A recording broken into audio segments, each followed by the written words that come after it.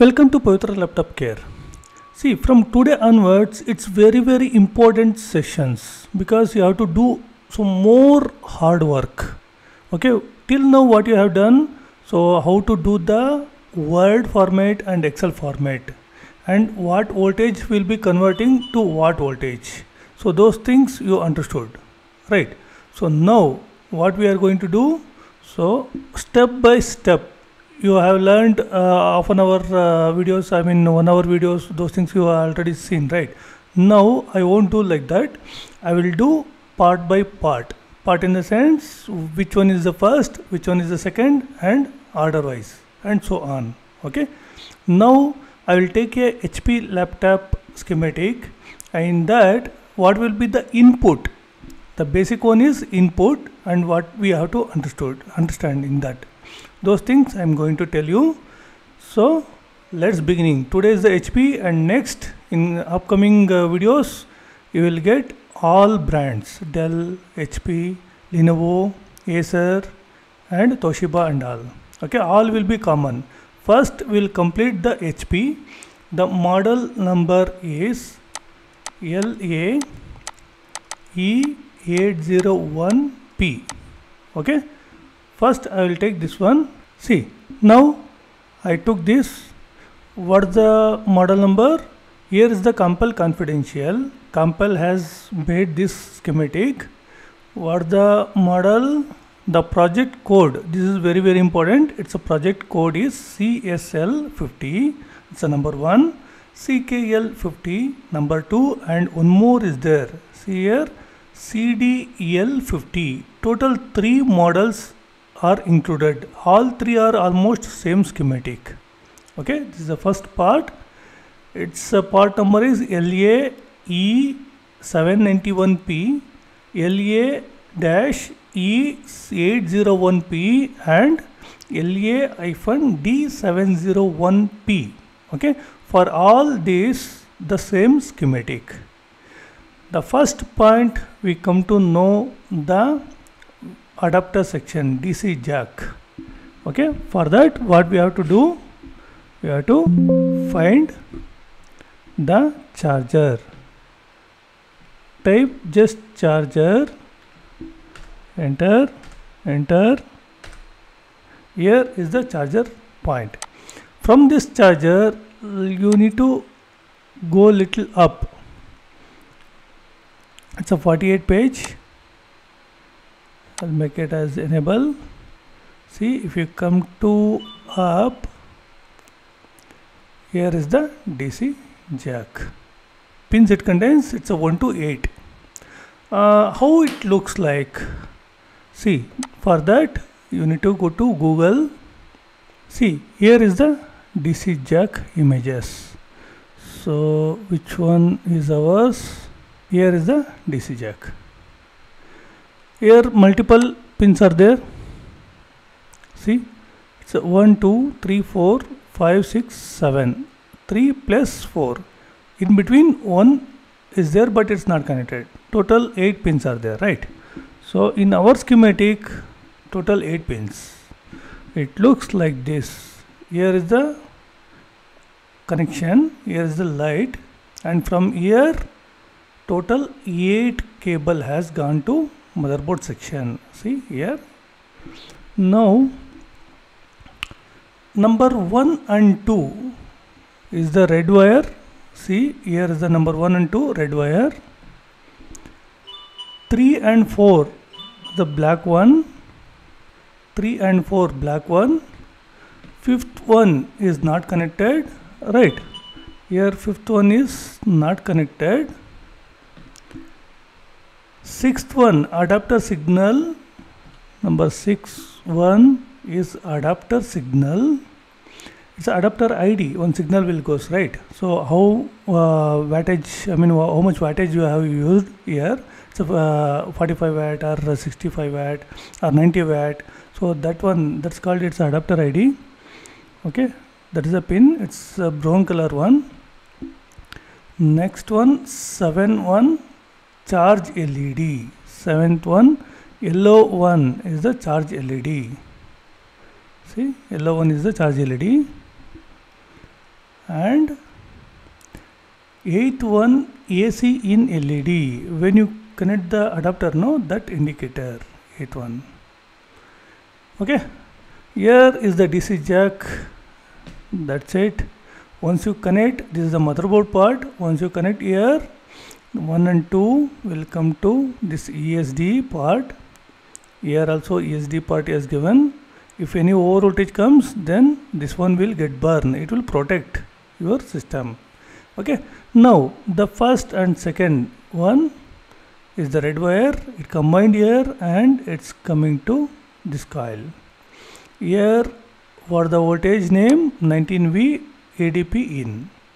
After this coil, this became as 19V in.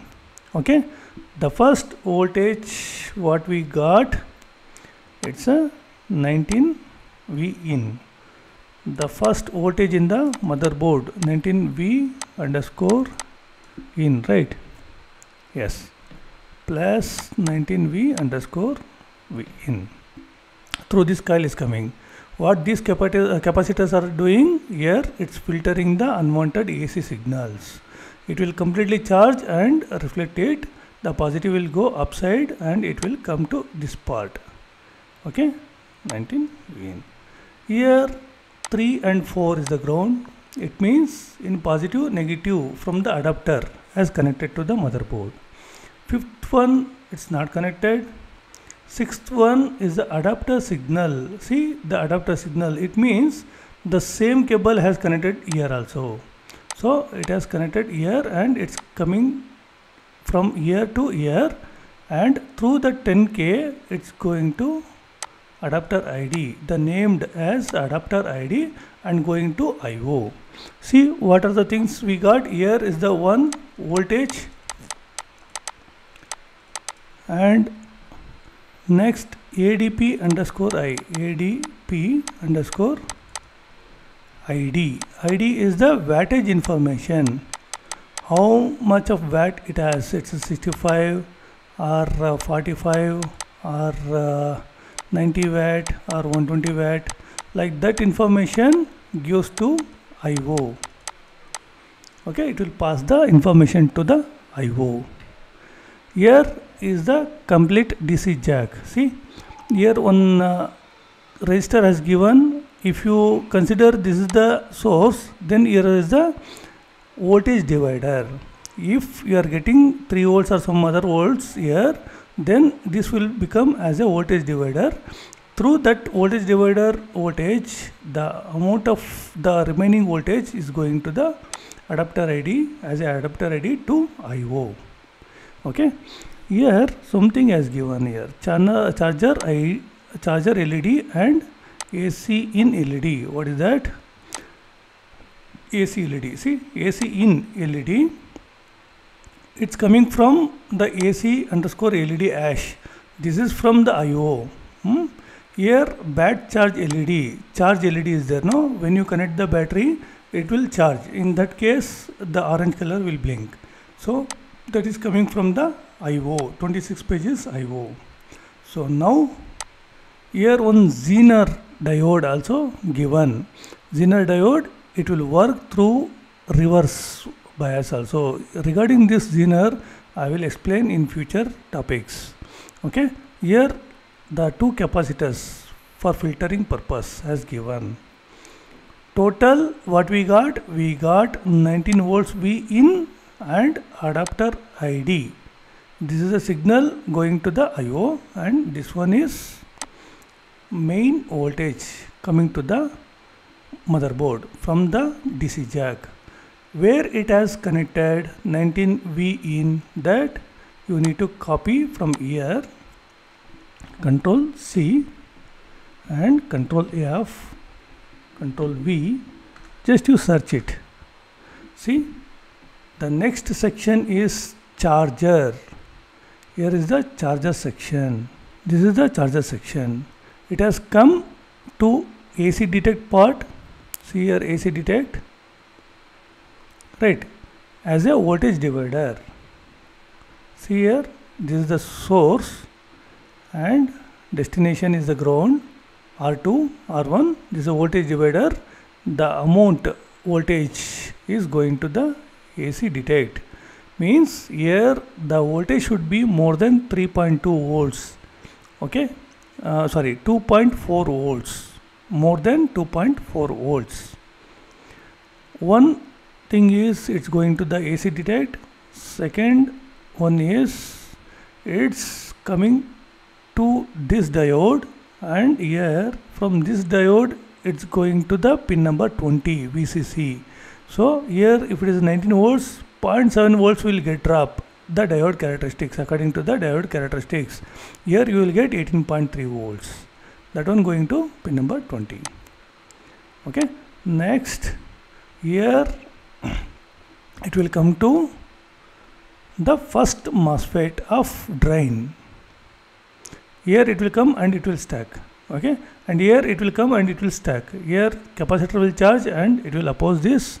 So pin number 5 having 19 volts now. That's it. So 19V in, how it came and where it has connected, that we came to know. This is the first voltage. Got my point? This is the first voltage. So in next section, so where it has gone and what voltage is generating here, the charger section. That is the second part. The charger section we will discuss in the next video. Thank you very much.